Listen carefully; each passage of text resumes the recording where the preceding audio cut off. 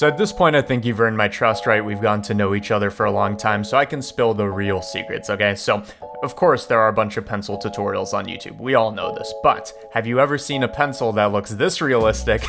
Probably not. So I'm gonna show you how to make a pencil which has a bit more modeling than usual, even though, you know, it just looks like a cylinder with a cone on top. There's a bit more involved, and mostly what's gonna make this look realistic is this monster fucking material, okay? And I know, most of you would rather get punched in the face 1,000 times than, you know, look at notes. But I'm gonna make it simple, I'm gonna make it easy, so let's begin. I'm going to be using a Blender version 2.92 alpha because 2.92 gamma was taken. So first thing we need to do, normal workflow, is first we model, then we unwrap, then we do shading and shit. I'm just going to skip unwrapping because I don't like it, so it's going to be procedural. For the modeling, which is part one, I always like to use reference because what if I have a different image in my head of what a pencil looks like than what it actually is, right? So I downloaded a reference image. You can just find one on Google Images or, you know, look through your girlfriend's phone for a picture of a pencil. I'm sure you're going to find a pencil that is both longer and looks better as reference than yours. Find a pencil, okay? And I'm just going to set this up so that it's facing the x-axis roughly. We can always adjust this later. And again, the reason to use your girlfriend's phone's reference and all this is because you can actually look at what a pencil actually looks like and not visualize it in your head, where it's going to be shorter or longer. In your case, probably shorter, because, you know, you think that's normal, but most people have a pencil longer than 3 to 4 inches. What's the point? The point is, let's make a cylinder. I'm going to start off with this orange part of the pencil, which I looked into this. Most pencils, and here's an interesting piece of history, most pencils have 6 kind of segments going around it. Some of them have more, some of them have infinity. It's like a cone, not a cone, a cylinder. Some of them have like 3. Standard is 6, so I'm going to be using 6. So let's take that, rotate it by 90 degrees, scale it down until it's roughly in the right place, and this is where, you know, maybe our x-axis alignment ain't too hot. And for the majority of this process, make sure you're using wireframe, and make sure I'm using full screen, you idiot. If you're not using wireframe, you're not going to be able to see the image through it. So just scale this until it's like roughly in place. Don't worry if you're like going above the x-axis or anything like that, but I'm just going to go along the x this way, select those along the x that way. Now, here comes one of our biggest challenges, and I'm going to talk about how we're going to solve it. It's going to be a bit involved. In this part of the pencil, we somehow go from like a 6-sided thing to a infinity-sided thing, like a cone that's perfectly smooth. And the blending between those is a bit difficult. I'm not a pro modeler, so I'm just going to show you how an average chump like me would deal with it. So in terms of modeling, we're not going to do anything fancy, okay? I'm literally going to take I guess a cone would be the way to go, but I'm just going to use another cylinder because I'm more comfortable using cylinders. So I'm going to put this here, roughly position it correctly, rotate, scale, and we are, whoops, I just forgot.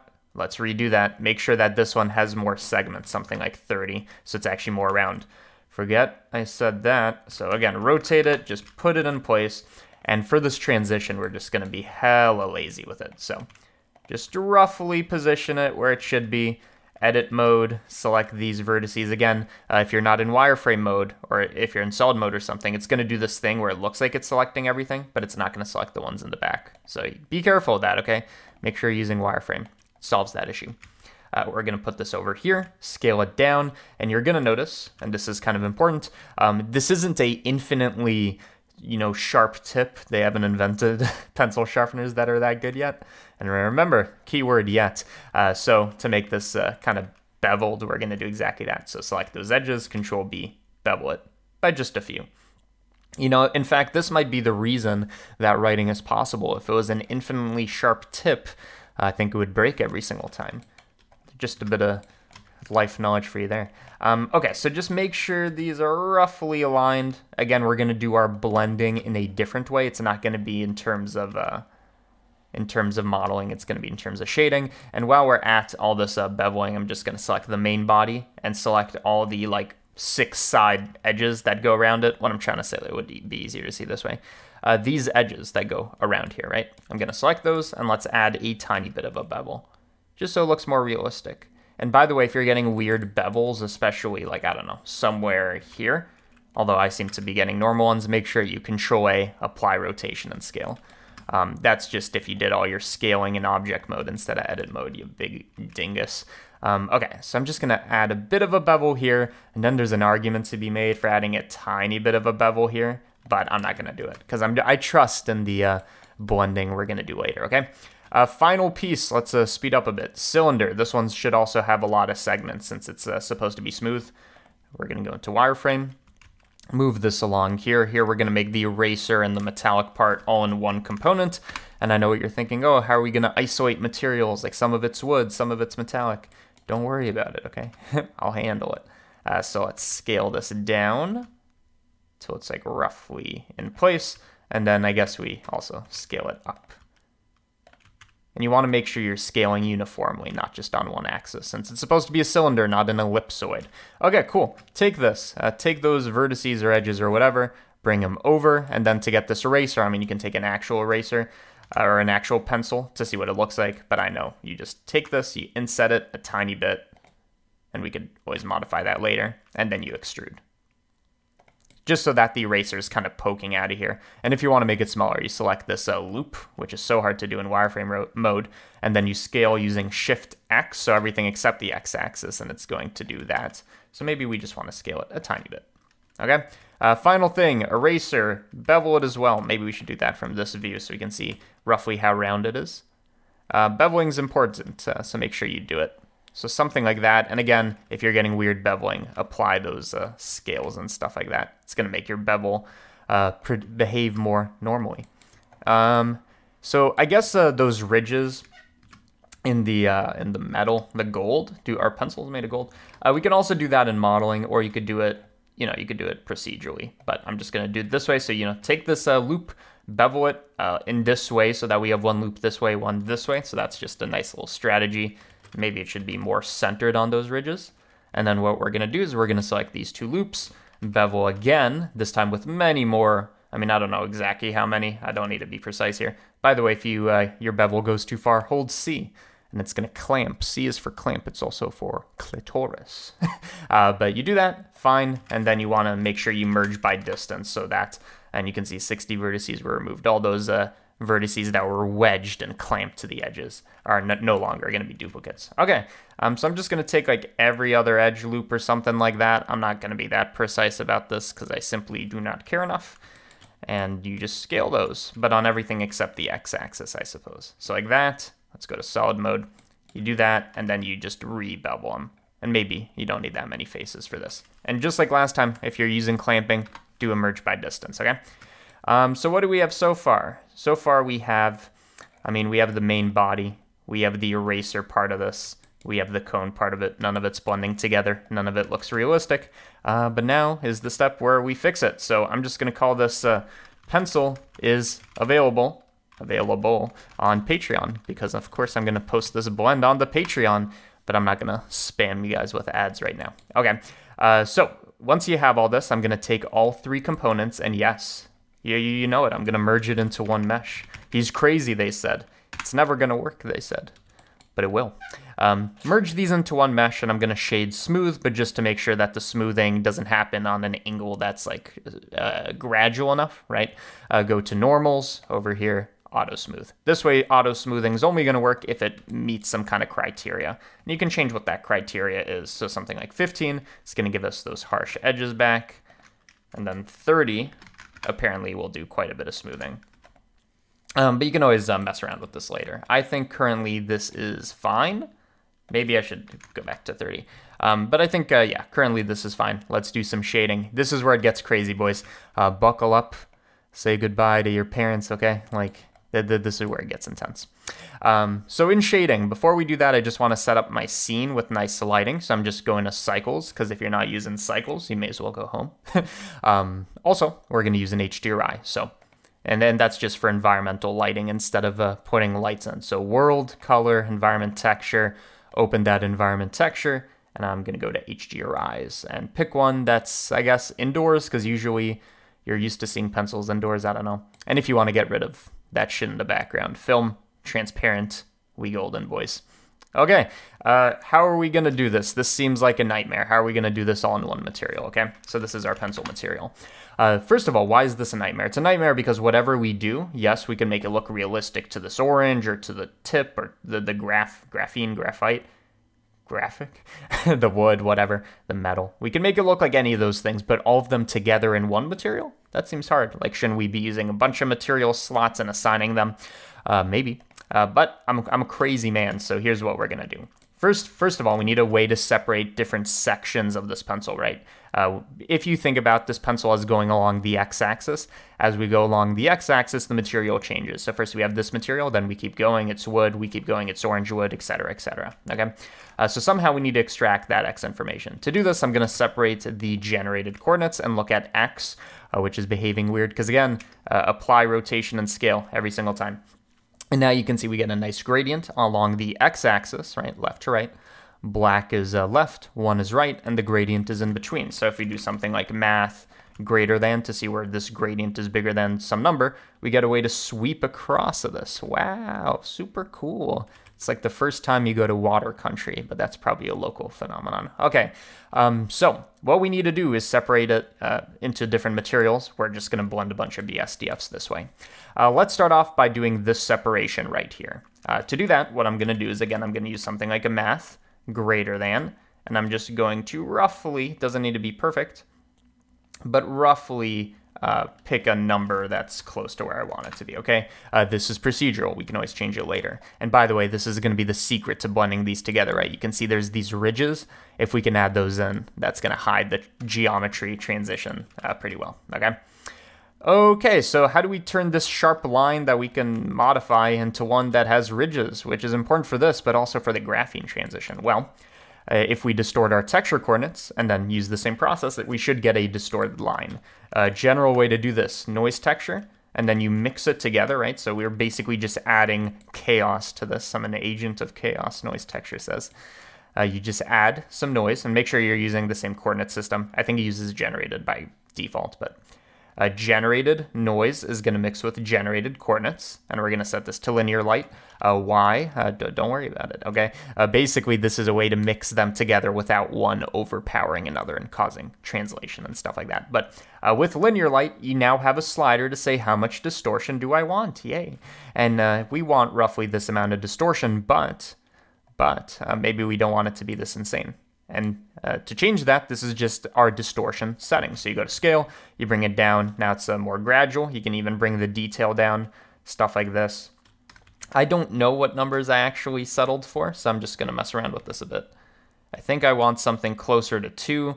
We can also go to 4-dimensional noise, so we get a 3-dimensional cross-section of a 4-dimensional noise, as I like to say. And this just lets us have a bit more control. Something like this, and we can always modify it later. Like, this is a much more insane version of this kind of wavy thing. And again, the nice thing about this, since this is a distorted coordinate system now that is separated, we can still move it down the pencil. So I'm just gonna maybe reposition this by a tiny bit, shift it down a little, okay? Now we have a mask where left, black is gonna be one material, right, white, wow, I'm a rhymer, is going to be another. So take 2 BSDFs, mix them together. By the way, all these hotkeys, everybody's like, oh, how do you do them? Enable stream keys, enable stream keys. Just enable node wrangler. How about that, okay? Mix these together. We're going to use this as the factor. In other words, if we change one, it's going to be the left side. If we change the other, it's going to be the right side, okay?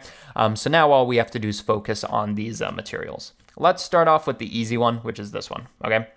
This one, we hit E for eyedropper, also for extract, and you can just click the color that you want. Okay, so now we've extracted the color of that. Also, let's move this over. Also, we can not only control color, but certain properties of this pencil, like how reflective it is, whatever. And by the way, I do want to move this reference plane just a bit away and a bit upwards, so it's, you know, not in our face too much. And notice that this is going to look a bit darker, but that's just because of the environment, right? We can also make the color itself. I guess we can't make it much brighter, but we can change properties about it. Let me undo that. Come on. What was I saying? We can change properties about this. How shiny is that part? How whatever is it? This part I think is kind of shiny, but not too much. So I'm going to do roughness 0.6. We can come back to that. And now let's move on to this wood. So at any point we can mess with these BSDFs. Now, the reason I'm adding in noise texture here is you can see it's not one color. We kind of have a mix of 2 colors, and I want to simulate that. So noise texture, I'm just going to visualize it. We're then going to do a color ramp to make it more intense, because right now it's kind of gradual. So we say, make it very black even if you're halfway through, very white otherwise. Add detail, add roughness, just so we have a good mixing of black and white. And then to incorporate these two colors, you could either do it directly in the color ramp, or what I prefer is mix RGB, right? So we're going to use this as a factor to mix two colors. Which two colors? Well, we can eyedrop them. So color 1 can be like a light part of the pencil, and part 2, again, that's E, can be a dark part. So now it's going to mix those two colors, you can see. Apply that as a base color, look at the mix, and you can see we kind of have achieved it. I mean, we'll fix it later. Okay, cool. This blending ain't looking too hot currently. I mean, we are incredibly zoomed in, but we can move this to our advantage so that this wave kind of creeps over it, and that's going to do quite a bit of blending. Something like 0.1? No, 0.05. A lot of this really is just messing with numbers until it looks right. But you can see now that since this shader is kind of independent of the geometry, we only care about the x-axis, it kind of creeps over it in a nice way that blends stuff together, it seems. Okay. What else can we do to make this realistic? Well, with the wood should also have a bit of bump to it, right? It should not just look like it has variation. It should actually be kind of rough to touch, right? It's not going to be a perfectly smooth surface. So take the color ramp that we used before. We're going to convert that into normal information and then apply it as normal information, right? That's what the bump node does. Now, of course, it's going to be hella intense. So just bring it down until it's subtle. So this is without, and then this is a with. It just adds a bit of something. So 0.125 or something. Okay, so, and remember, we're never going to look at a pencil this closely, okay? So it doesn't need to be perfect. Tiny modifications. The color could be a bit more orange instead of yellow. So I'm just going to shift it along here, or you could use the hue slider. Another way to do that.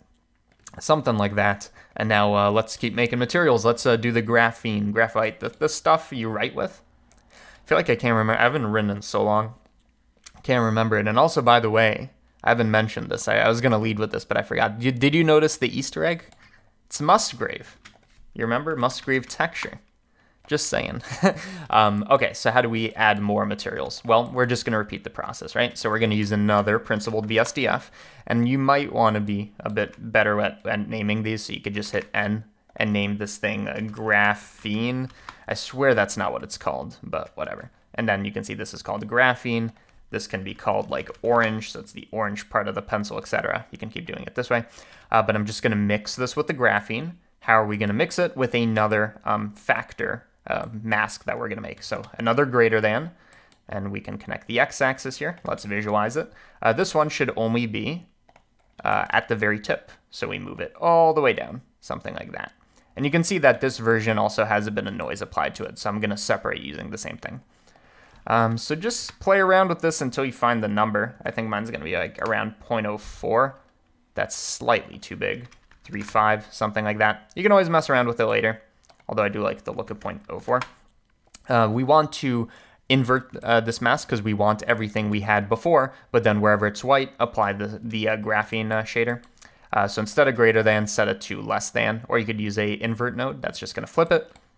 And then we are going to mix how using this. Okay, so you can see we have everything from before, but now the tip is going to be using this BSDF. So that's going to be black, and it's also going to be very shiny. Because I don't know, it's pretty smooth, so it's supposed to be shiny. I guess maybe not that shiny. Maybe 0.4 should be a good place to stop that. Okay, cool. If anything, I think it looks a bit too dark, so I'm just going to make it kind of a grayish, something like that. And B, could use a bit more detail, which if I want to add detail, it's also going to affect this one since we're using the same x-axis. You could separate them. I'm just going to add a bit of detail anyways, because I don't care too much. And just a bit of roughness. Maybe that was too much detail. Something like that. Okay, so cool. Now how do we do, I mean, this is kind of subtle. How do we do this white transition line? I'm just going to make that part quick. We're going to make another BSDF. We're going to call this white, because that's just going to be the transition. You know the drill at this point. We're going to mix again. This time to make the mask, it's going to be a bit more, not complicated, but different, right? Because we don't want to use the less than or greater than, where it's isolating areas to the left or right. And by the way, we can just copy this number from before. So it's at the exact same transition point. And we don't want it to be left or right, right? We want it to be kind of a band. To do that, compare node, we're going to compare the inputs, the x, distorted x to 0.108, I guess, and we're going to have a threshold of some number. And you're going to see that what it effectively does is it kind of centers it. So I'm just going to make that a very, very tiny variation. So tiny that you can't even see it. And we could actually just visualize what that looks like. And we need to make sure we apply that factor. Boop. And this should be, what should this be? I guess this should be white, and it shouldn't be too reflective. If anything, it should be roughly the same rough. I'm killing it today. Roughly the same roughness as that. Let's see. So I guess it wasn't perfectly positioned because I guess I didn't copy that number correctly. Boop. And now you can see it's right there. So I'm going to make it maybe half as thick and stuff like that. You can see this is a nice way to get the transition line in the right place. At this point, I'm going to backpedal a bit with that detail idea. Okay, we've done a lot of the pencil. Now how do we make the metal and all that? You know the drill. This part has a bit of a subtlety, though, that you might have not been prepared for, so prepare yourself. So we're going to make a gold BSDF. We're going to mix it. But this time, instead of doing something like a greater than, less than, and then isolating the area that's like, I don't know, somewhere over here where it transitions into gold, we don't want it to actually be distorted anymore, right? It's using our distorted, using noise, texture coordinates, but it should be a harsh line, okay? To fix this, right, you still want the harsh line, but you don't want to mess with anything else. We're just going to do the same thing, but this version, we're not going to use any noise. So generated goes directly in here. So this time we're separating without any of this stuff before, and we're going to use this x-axis instead. And you can see that's perfectly sharp. So now all we need to do is pick the number. I don't know exactly what it is, but we'll figure it out. The number that is on the cutoff. Something like that, but a tiny bit less, but also a tiny bit more. There you go. Okay, so now we've isolated the area to the right. We're going to use that as another mix factor, and you can see how crazy this gets pretty quickly. This version, again, since these are all separate from each other, we want it to be metallic. We want it to be very shiny, and we want the color of it to not be silvery, but kind of goldeny, but not too saturated. Something like that. And you can also, I mean, I was going to say that you can also like bring down the metallicness and stuff like that, but that's not physically correct. The reason this looks so bright, the gold, is because of the environment, right? If we change the environment to something different, we're going to get different lighting conditions, right? So you can see now it's brighter. And that's kind of the danger with these kinds of things, right? We're making it relative to the environment we're in. So always make sure you switch between these. But okay, that's looking pretty good. We could add in a bit of nonsense with anistropic and stuff like that. Anistropic. The tropics? This thing. We could mess with it. I'm not gonna. I'm just gonna keep doing this process, okay? So we're gonna copy, we're gonna mix. This one's gonna be the eraser, which is kind of like a pink rubber, which means it's gonna have a high roughness. Again, we're gonna use the new greater than workflow that doesn't use distorted coordinates, and we just wanna isolate this time where the cutoff happens to the eraser. So just pick a number. I'm sure there's a cleverer way to do this. You could like probably measure where it's supposed to be, but I'm not gonna. Just find the number, slightly less than that, but so also slightly more than that. This is hell. Boop. Okay, that's pretty good. You can always come back and change these numbers. You can think of these as your sliders. Connect this here, mix shader. What's this version gonna be? I'm just gonna use a fresh principled BSDF so that we don't have to change everything. This version is gonna be, I guess it's probably best to just sample the color, E for extract or eyedropper. Sample the color, make sure that this is fairly rough because this is a rubber, which means it really doesn't reflect too much, which is kind of the point. I don't know exactly what the number should be, but it should be pretty high. We can also make that a bit more saturated. And maybe that's too saturated, but whatever. Okay, so at this point, we do have a pencil. Let's see what we like about it. It does have noise here. Is this already set to shade smooth? It's because of the normal angle. The cutoff's not very harsh. But what was the point? We have noise in some places. We have smooth stuff in other places. If you want, you could use an image texture and project this text onto here and give it that gold material. But the main takeaway of this is we have these blue nodes. What do? They control where the materials bleed off to. Okay, so you can change this very procedurally in that sense. Only thing I'm not liking about this too much currently is the color of the center stuff, but that could just be, you know, you make it more rough so that the color kind of bleeds through more and stuff like that. I mean, you could just change these settings later, but let me just show you the final version. I mean, this is the essence of it, right? You just kind of modify shit from this point on. But is this the version I made originally? Yes, this is the version I made originally. I spent a bit more time honing in these settings and stuff like that. You can see the setup's basically the same here. The only difference is that for this like white transition line, I decided to do it all in one BSDF using a compare node like before, but then using a mix RGB. Okay, there really is no difference there. But you just stack BSDFs, you mix them and stuff like that, and if you put a piece of paper under it, it will reflect that, and it will make it look brighter and like we're writing on something and stuff like that. So I might do a part 2 for this one, like how to actually write with something like this. I guess one more thing I should mention before we get there, if we do want to write, once you have your model complete, again, you can go in and tweak these settings. Once you have your model complete, you don't want it to be rotating and animating from some weird pivot point.